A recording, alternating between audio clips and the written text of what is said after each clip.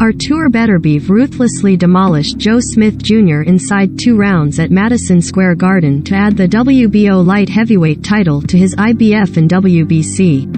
Beterbiev dropped his opponent 3 times before referee Harvey Dock called a halt to the one-sided contest and confirmed victory for the hard-hitting Russian-born Canadian. Only Dmitry Bivol, who holds the WBA version of the light heavyweight title, now stands in the way of a clean sweep of the division for the undefeated.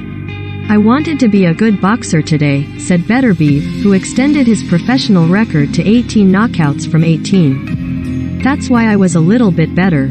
Thani was in the past. Joe is a little bit open and it was more easy for me to get him. It was 2 fighters who both have a good punch and both were trying to get there first. Joe Smith Jr. was unable to withstand Beterbiev's power. This time, I got lucky and got him first. Unification fights are more interesting, more motivating. I want to be undisputed." Smith, who went into the ring with a 28-3 record, was stopped for only the 2nd time in his career as his defense proved inadequate to repel Beterbiev's. A barrage of heavy right hands found their mark in the opening round, with one sending Smith onto one knee just before the bell.